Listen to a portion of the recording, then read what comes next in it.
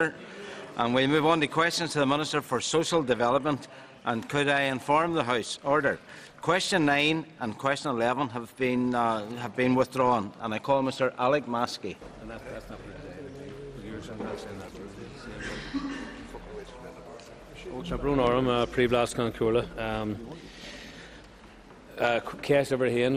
Question number 1. As at December 2013, the number of applicants on the housing waiting list for Greater West Belfast, which covers West Belfast and Lisburn Dairy Farm, Poglass and Twinbrook, stands at 3,379 applicants. Waiting list demand is addressed through allocations, which include the reletting of existing social housing stock and the development of new social housing. The projected social housing need requirement for Greater West Belfast for the 5-year period, that is 2013 to 18, has identified a requirement for 2,524 new social homes. In the current financial year 2013-14, the social housing new build programme includes 149 units, of which 23 units are for supported housing. To date, 6 schemes comprising 65 units have commenced.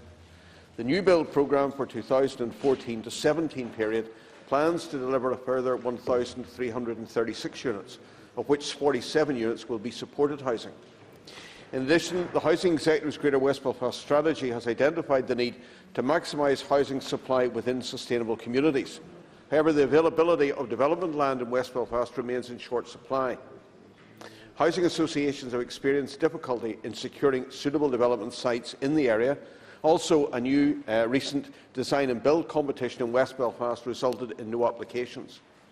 The release of key sites between Hannistown Hill and Mona Bypass and the Vistian factory site will be important, therefore, in meeting this social housing demand. I would encourage the member to support the development of these key sites to ensure that housing demand in West Belfast area is met. I call Mr. Maskey for a supplement.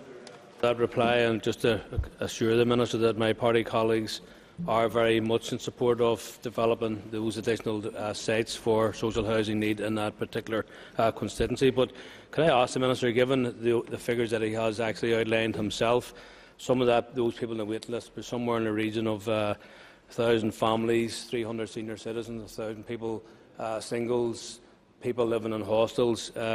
Clearly the figures that the Minister has given to the House this afternoon will not meet the need. In fact, will fall considerably short of that need, given the fact that there is available land on either side of some of those what we call peace lines. Can the Minister give any assurance other than what he has already given today to those people who are on the waiting list, many in waiting and housing stress, and some of them are homeless? Can the Minister give any assurance or any comfort to those individual families who are requiring homes, who, on the basis of today's figures from the Minister, cannot look forward to being housed within the next number of years? Well, the figures for West Belfast are indeed significant, but I would have to say, if you look right across the province, there are also significant waiting lists in other constituencies. And in fact, not simply if you compare the figures for the number of people in housing stress, but also, in fact, if you look at some of the figures for the period of time that people are on the waiting list before they manage to get a house, the waiting time in a number of constituencies is actually not dissimilar to what it is in West Belfast. So I think it's important that we remember the whole issue across the whole province. As regards West Belfast in particular, I have identified the fact that there is an issue around the shortage of land, and certainly the Vistian site is a very substantial site. It would accommodate quite a number of houses, several hundred houses, and therefore I think it's an important one, and I would hope that people will support that. It would provide 196 new social homes, together with the opportunity for 48 families to own their own home. So that would indeed be very important, but it has unfortunately run into community and political opposition. Mr. Alec Atwood. Touching upon the last point, Mr. Deputy Speaker, it is very important that all appropriate land in West Belfast is developed for housing use, given the stark figures that you have outlined to the House this afternoon. and there is no reassurance to say that it's bad in West Belfast and it's bad everywhere else. That doesn't seem to me to be a very credible answer from the Minister. But do you not accept that there are certain sites that DETI have decided are significant economic opportunities, that there are certain sites in West Belfast, and Vistian is one, and there will be sites in other constituencies where protection of industrial land in a very difficult situation around land use generally, that principle may have to prevail in respect of the lands at Vistian? I'm loath to get involved in what seems to be almost an inter-party dispute in West Belfast between the SDLP and Sinn Féin regarding the Vistian site.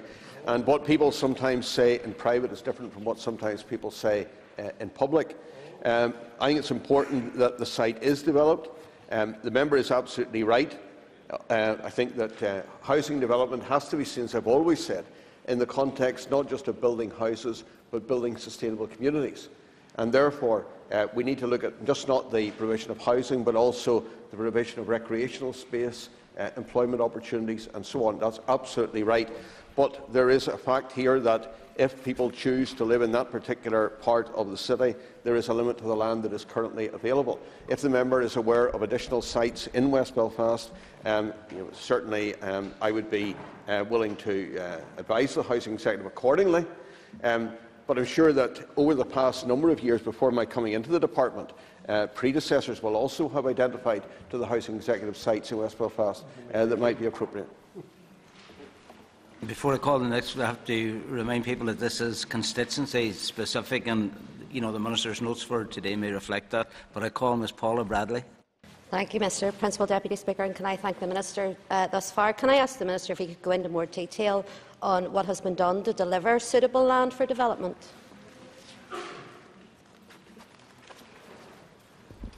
Thank the member for her question. Delivering social housing is not without its challenges. Land available for development is limited, and also only 12 out of Northern Ireland's 25 housing associations are currently developing.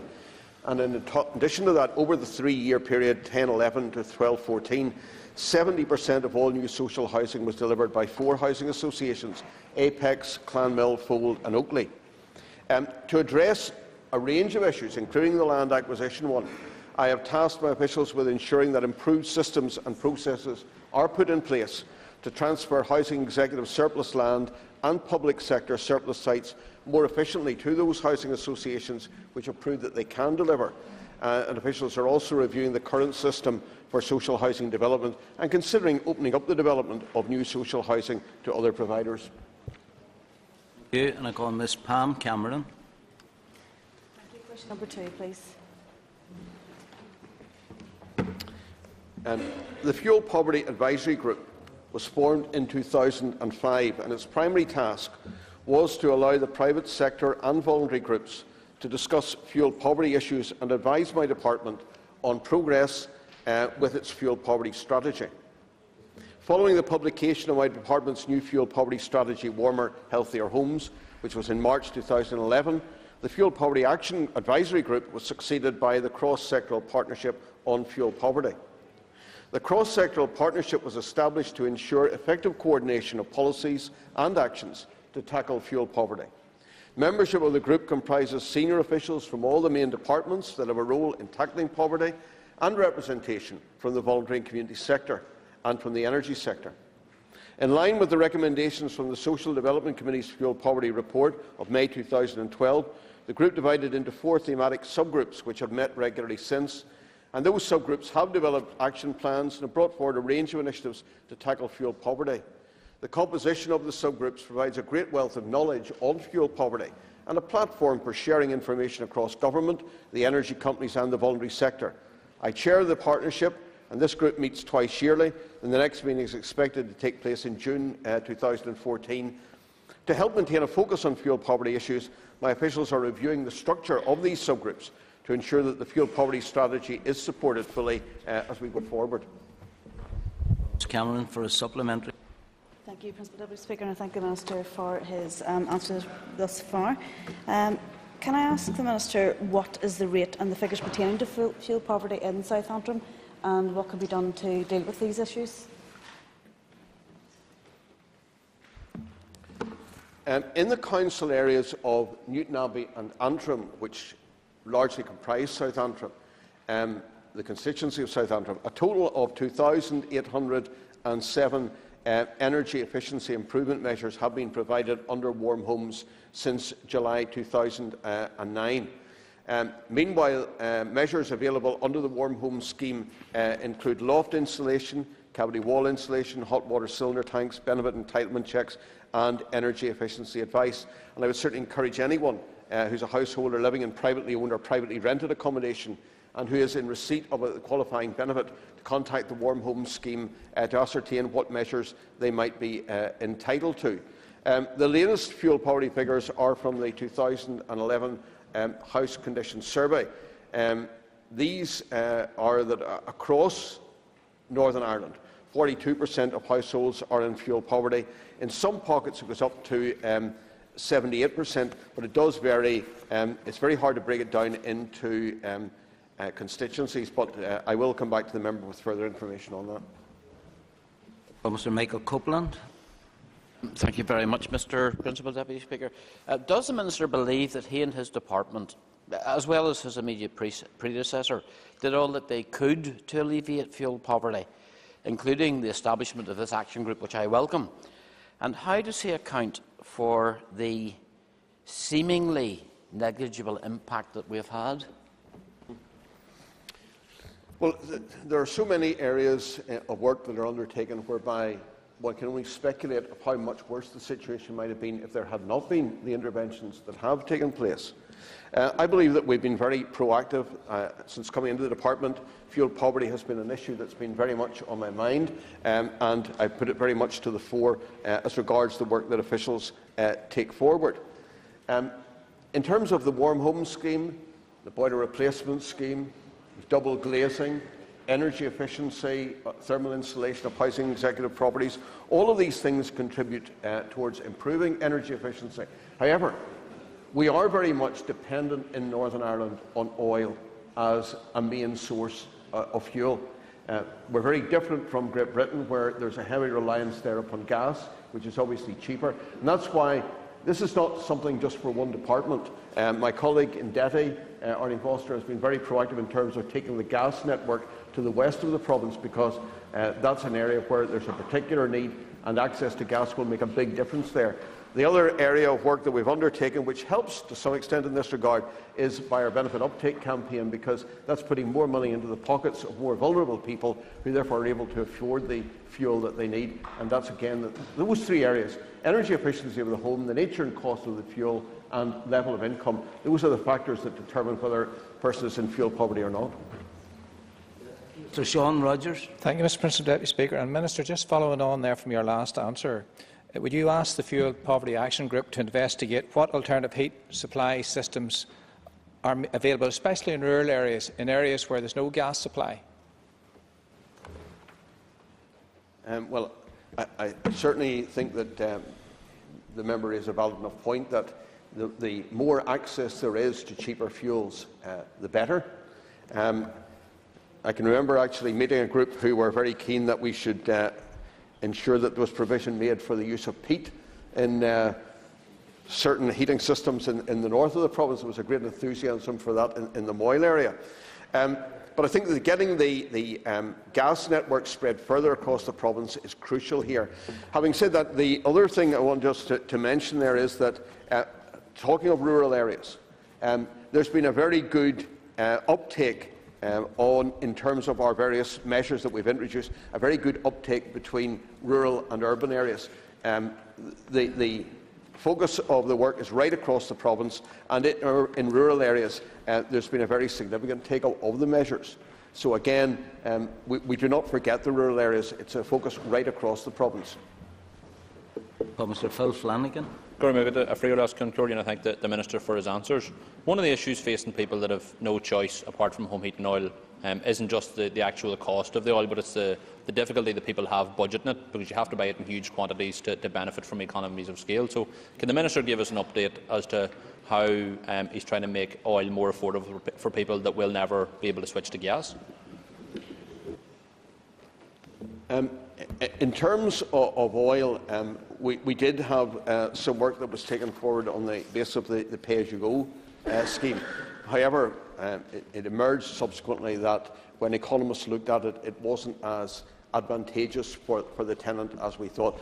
The mechanical system works, the technology is there, but when you actually seek to implement it, you run into an issue regarding cost. That's why I've tasked officials to go back to the two companies that were involved in that to see what can be done to try and make it a more attractive option.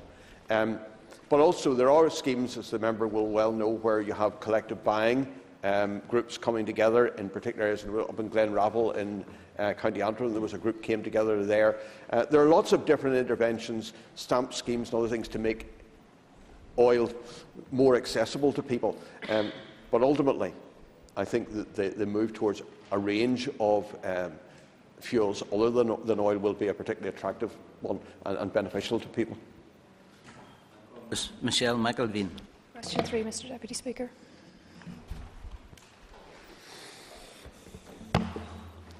Firstly, I should clarify that my department is not transferring regeneration functions to councils, but will confer powers on them and transfer relevant budgets to enable councils to decide how best to take forward regeneration in their areas, having regard for the guidance that will be issued. The Executive's vision for the new councils to be stronger, more efficient and to be citizen-focused, responding to the needs, aspirations and concerns of their communities is clear. Councils and their locally elected representatives are best placed to identify local needs, to make local plans and bring forward real improvements to the lives of the citizens within their communities, be they urban or rural. However, I am concerned that significant challenges lie ahead in ensuring that the transfer to the new arrangements is as smooth and seamless as possible. In order to assist the new councils in discharging their new responsibilities, I have tasked my officials to work closely with the statutory transition committees and later the shadow councils to assist them in putting in place effective arrangements to meet the needs of their communities. Additionally, I wrote to the statutory transition committees on the 20th of February following a gateway health check of my department's preparedness and the progress of jointly developed implementation plans, offering to meet with STCs to discuss any concerns they may have about the challenges that we face over the next 14 months. It is hoped to hold those meetings in the coming weeks. So far, only 2 are planned, with Mid-Ulster and Armagh, Banbridge and Craigavon. I hope that others will be arranged very quickly in the coming days and have dates confirmed with them as soon as possible. Ms McElveen for supplementary. Okay, thank you, and I thank the Minister for his answer, in which he refers to the Gateway Health Check. Could I ask the Minister to outline the outcome of that check, what he means by significant challenges, and if he has a plan of action to overcome these? The Gateway review of my department's preparedness was largely positive and made some recommendations in relation to some internal improvements and my department could make in relation to improved communications and the strengthening of some programme management arrangements. My department has taken the health check findings on board and will make the necessary adjustments. It's important to remember that's looking at one end of the picture, the departmental end. There's also the other end of the picture, and that is, of course, at the council end. As stated in the independent Gateway Health Check, the following challenges were referenced: demanding timescales, demanding environment of political and organisational change, and the fact that success in relation to continued delivery of the services the department currently provides to the most deprived communities relies very much on the active participation of councils in the run-up to the date of reorganisation. To overcome these challenges, my department has implemented a series of measures with a view to achieving the high-level objective of transferring powers and functions by the 1st of April.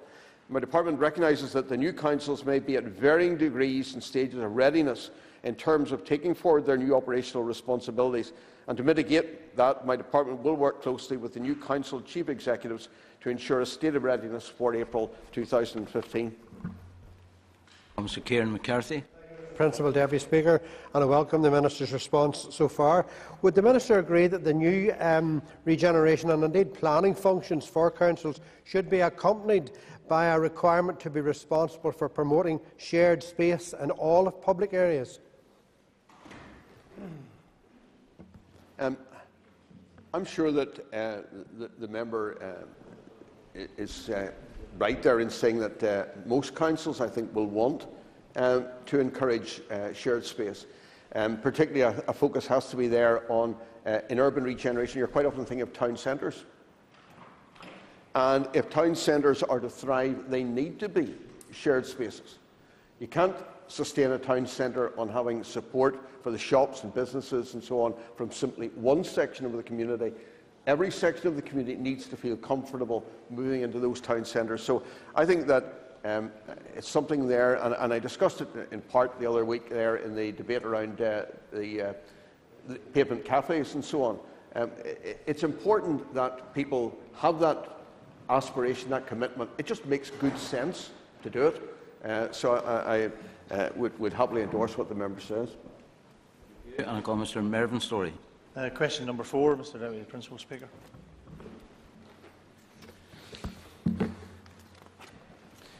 The Executive has committed to the reform of local government and has agreed a package of powers and functions that should transfer from central government to local government in 2015.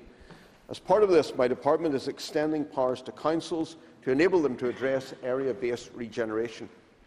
I believe that the reform of local government provides us all with a unique opportunity to bring about a step change in the delivery of area-based regeneration by placing the power, the resources and the decisions at the heart of local decision-making.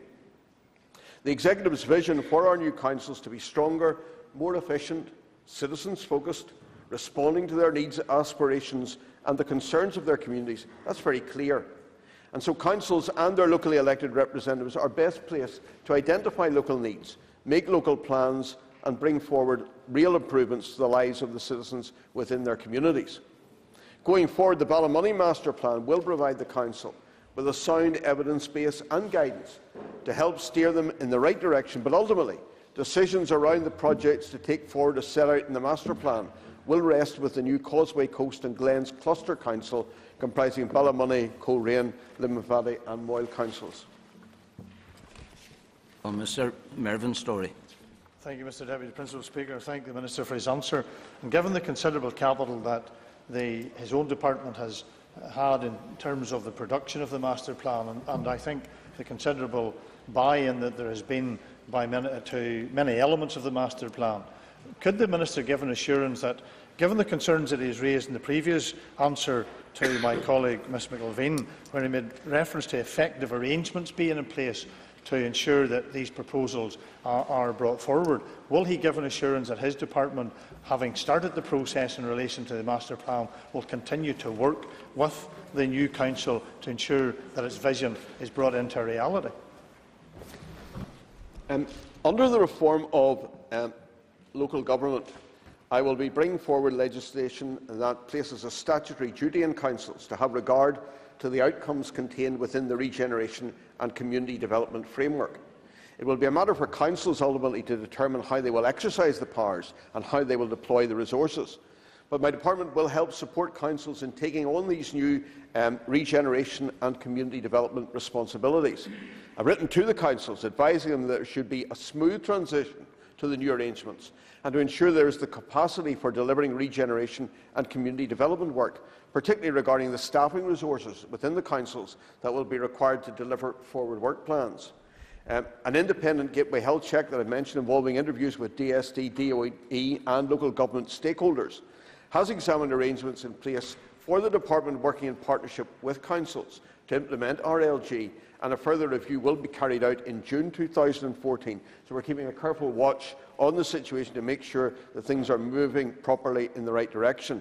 And that review will provide an assessment of the adequacy of plans in place for the proposed transfer on the 1st of April 2015. The outcome of the check will identify potential obstacles to the transfer and any measures required to deal with these. I was out in Ballymoney to see the launch of the Master Plan consultation. I was there again to meet the member and local councillors in regard to the completion of the Master Plan consultation. It's a very exciting document. I think it holds out great possibilities and prospects for Ballymoney, and therefore it's important that it is something that is taken ahead in that smooth and seamless way to which I referred. I call Mr. Jim Mallister. Can I ask the Minister, in taking it forward, is it a situation where the Minister is saying to the new Council, here you are, here are our fine proposals and our master plan, now you take it and you pay for it? Or is the Minister giving any undertaking of underwriting any of the funding of a scheme which he has begun? Well, I think if the member paid more attention to the communication between my department and the local council, he would be aware of the communication that has gone out to all of the councils, setting out the financial commitment that there would be and the resources that would be passed over to the council to take forward this work, in the same way as money will be passed over and resources to other councils to take forward the many schemes in those areas. So the function moves across, the lead role moves across to the council, and so do the resources that would accompany that. And I call Ms. Karen McKevitt. Thank you, Mr. Principal Deputy Speaker. Question 5. The Housing Executive has advised me that following local surveys, they now estimate that there are 9,800 properties that require upgrading from single glazing or partial double glazing to full double glazing. They have further advised me that this figure does not include properties in recent double glazing schemes where the tenants have refused the work, or properties in the stock transfer programme which are not double glazed but have been removed from planned schemes. The Housing Executive has also advised that a total of 10,430 of their dwellings have now had double glazing installed since the commitment to have all Housing Executive houses double glazed by March 2015, as agreed in the programme for government. Call Ms. Karen McKevitt for a supplement. Thanks, Mr. Principal Deputy Speaker. I was wondering, would the Minister give the House an update on the contracts for the refit of double glazing to the homes of approximately 11,000 people that are currently waiting on the scheme to commence? Thank you. The Housing Executive has advised me that the double glazing contracts have now been signed, and they are now moving ahead to have double glazed windows installed in line with the programme target of completion by March 2015. The contracts have been awarded across the Housing Executive's 3 regional areas to the following contractors: in Belfast, PK Murphy Limited; in North, Dixon Contractors Limited; and in South, Ban Limited. Work has already started in preparing for the actual installations, because obviously there is preparatory work to be done for the schemes. I would expect work to be on site very, very quickly, in a matter of weeks. Mr. Leslie Cree. Thank you, Principal Deputy Speaker. Just to complete the picture, Minister, I wonder if you could tell us what your assessment of the number of housing association houses that do not have double glazing, and perhaps fill in the picture there about the number in transfer who also haven't double glazing at this point in time. Well, I think the member will appreciate that the housing association stock in general is much newer than the housing executive stock. There's a lot of older stock with the executive going back to the 60s, properties that were built even in some cases at the end of the 1950s and so on. So they are houses from an earlier period when double glazing was not the standard. The housing association properties are much newer. In fact, they would be some of the most energy efficient properties that there are, and we would certainly be encouraging housing associations to ensure that any of their properties that do not have double glazing do install that as part of their programme of maintaining their stock. Every housing association is required, as part of its regime, to have a programme in place about upgrading maintenance of stock, and that should be part of that programme of work. Again, I call Mr. John Dallett. Mr. Deputy Speaker, question number 6. The Warm Homes Scheme has been my department's primary tool in tackling fuel poverty since its inception in 2001. The scheme has been very popular and very successful, and has improved the energy efficiency of more than 120,000 low-income households. My department's fuel poverty strategy, Warmer, Healthier Homes, called for increased partnership working and improved targeting of resources to assist those households most at risk of fuel poverty. My department has been working with colleagues in the University of Ulster, the local councils and the Housing Executive on the development of a new evidence-based model for tackling fuel poverty. The results from the early pilots are impressive in terms of identifying and targeting those households most in need of assistance, and I am encouraged by the progress. My department is consulting on proposals for a new affordable warm scheme until the 9th of May 2014, and the proposals contained within this consultation are evidence-based, and I believe they will provide a sound basis for targeting low-income households throughout Northern Ireland and making them warmer and healthier.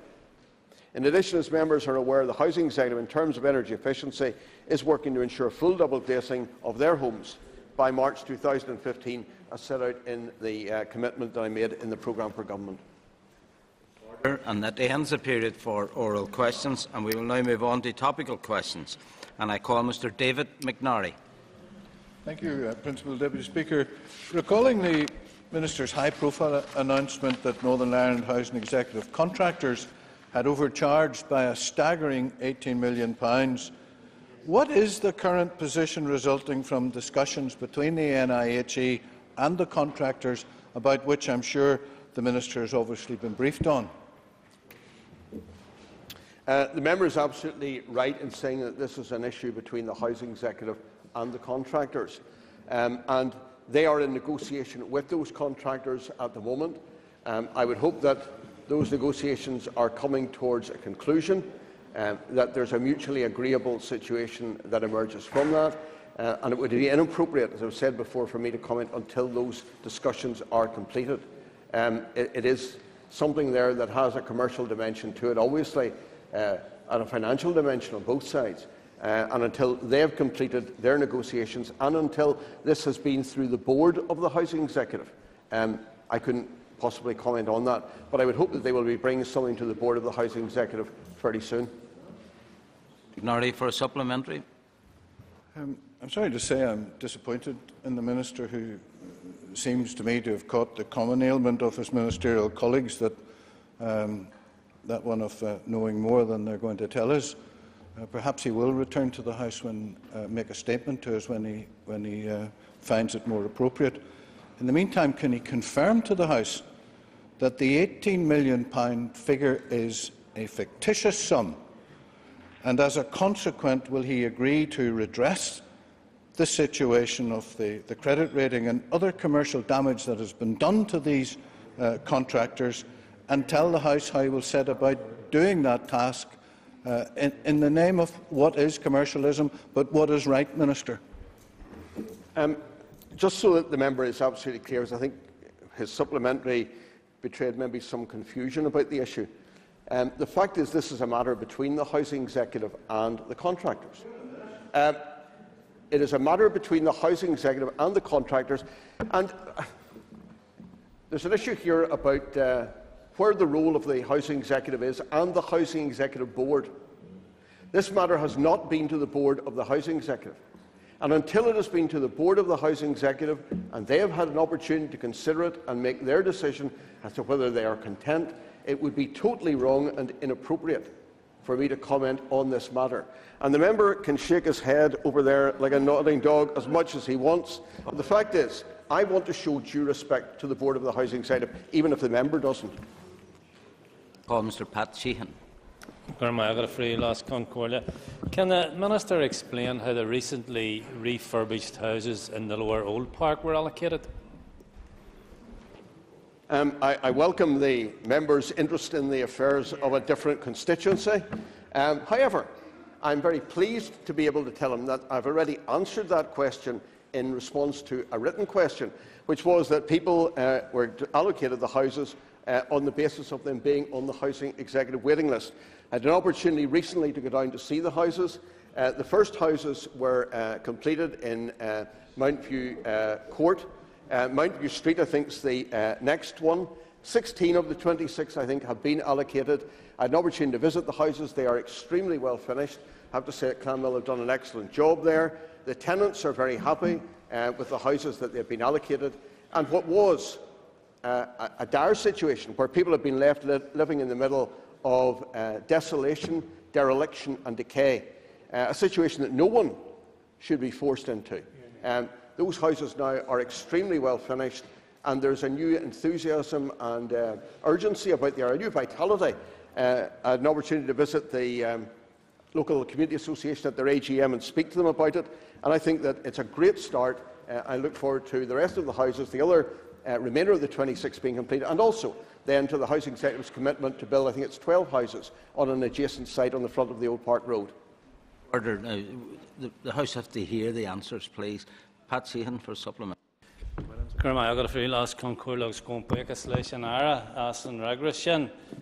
Unfortunately, didn't answer the question, but it's my understanding that some of these houses were allocated to people who were already in social housing locally. And I wonder, could the Minister say what level of points they had, and if several houses were allocated to people who had no points at all? My understanding is that only one case of a transfer that these were that were on the waiting list, and of course people right across Northern Ireland are on the waiting list for a house, even though they may already be in a house. Just because you happen to be in a house doesn't bar you in any way from being on the waiting list. That's quite clear. I'm surprised the member would even dream of asking the question. As regards people being allocated houses on no points, I'm totally unaware of that. I don't believe that to be the case. And the fact is, if the member wants to speak to the Housing Executive, he will maybe get a better understanding of the fact that there is housing need in North Belfast within the Unionist community. Much as some people in the Nationalist community want to deny it, it's there. In fact, as I pointed out previously, the waiting list in North Belfast constituency has more people from the Unionist community on it than people from the Nationalist community. And if the member even speaks about the length of time... Order. You see, some people just can't face up to facts. They prefer to perpetuate myths and imagine things. These are the facts. And would the member also maybe take on board, is he so interested in another constituency, the fact that in parts of North Belfast, the time that you have to remain on the waiting list to get a house is actually longer in some of the Unionist communities than it is in some of the Nationalist communities? Sir Tom Buchanan. Thank you, Mr. Principal Deputy Speaker. Can the Minister provide an update on the benefit of the boiler replacement schemes to the homes right across Northern Ireland?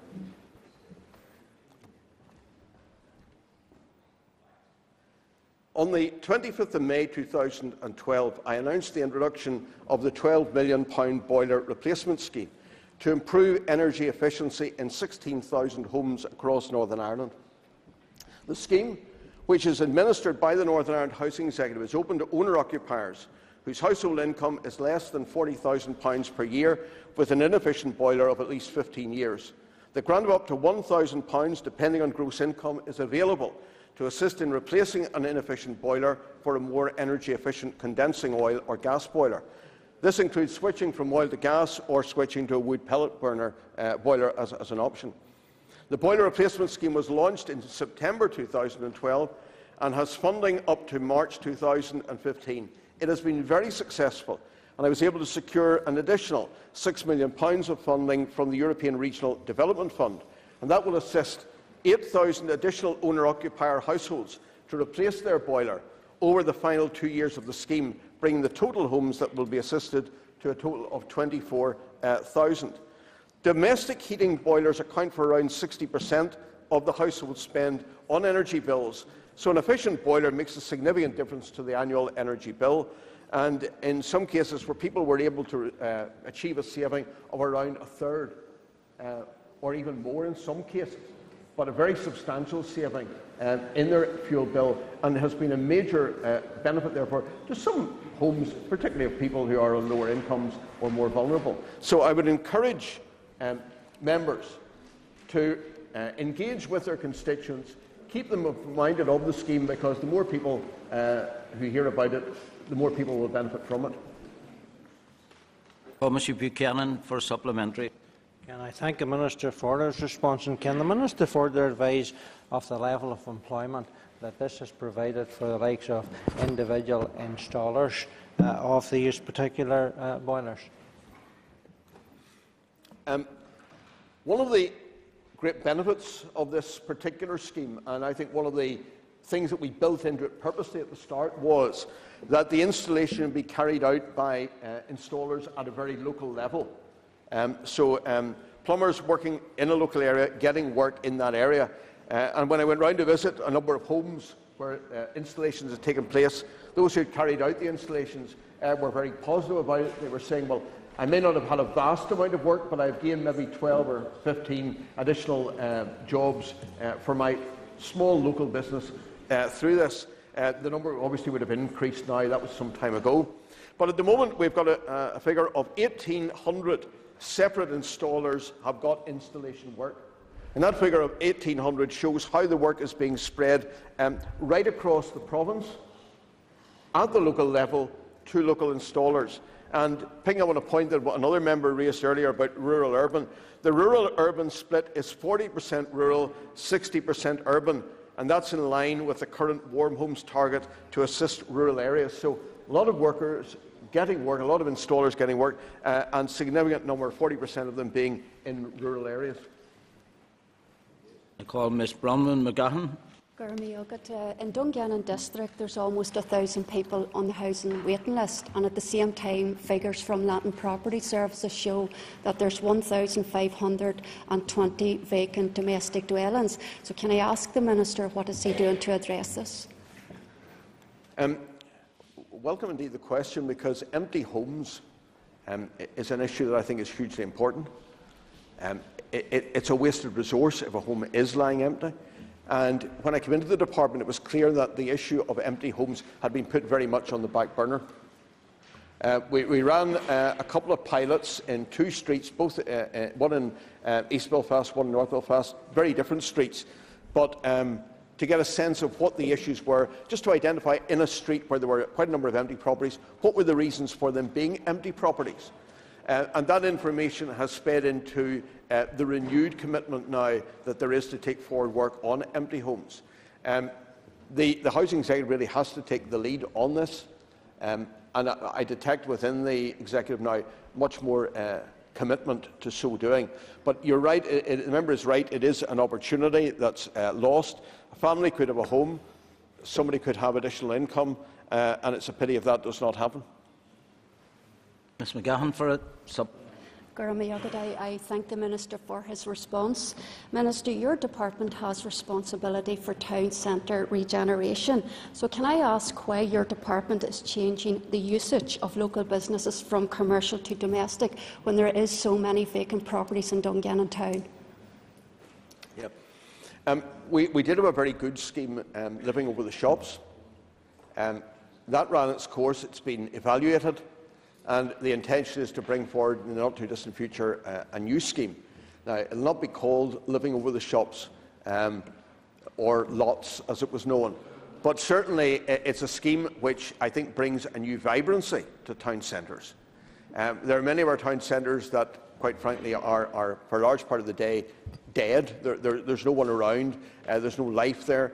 If we have opportunities there, and we have a number, I was looking on Friday from one part of Royal Avenue to another part, and just seeing there the number of empty properties that there were. There are opportunities there for commercial properties that have 3, 4, 5 stories upstairs.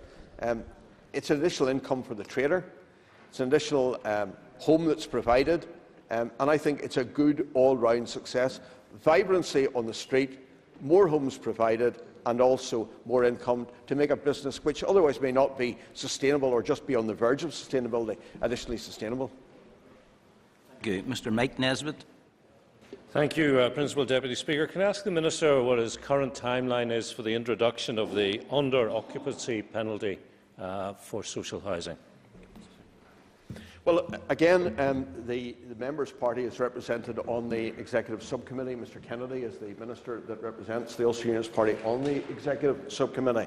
And as the member will be aware, obviously from general conversation, general debate in this chamber, and also through the feedback that he got, I'm sure, from his party colleague, I'm very concerned that we make sure that we have a package of measures for Northern Ireland that is fit for purpose. So therefore, welfare reform in Northern Ireland would be different from what it is across in Great Britain. Members are aware of a number of the flexibilities that were negotiated with the United Kingdom Government, in particular through Lord Floyd and Ian Duncan-Smith at a very early stage, over a year ago, well over a year ago, and also the fact that there are proposals that we have brought together which would, I think, mitigate the worst effects by far of the so-called under-occupancy tax or bedroom tax. We have a situation in Northern Ireland where, in the past, the development of social housing, the social housing development programme, did not take account of the needs of welfare reform. Didn't take account of the need for more smaller units, 1 and 2 bedroom units. We were tending to build just simply larger 3 and 4 bed units. So that's why when I came into the department, one of the things I did was say to the executive, when you're bringing forward the social housing development programme, make sure you're taking account of the potential impacts as regards welfare reform. But the timeline for bringing forward the entire package of measures is something that is beyond my control.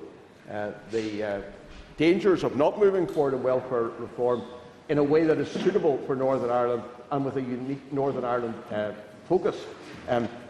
The danger of not moving ahead has been outlined very clearly by my colleague in DFP, Mr Hamilton, who has pointed out that if we simply sit as we are, £1 billion will be lost to the Northern Ireland Block Grant. In order that his time is ended for questions to the Minister, we must move on to questions to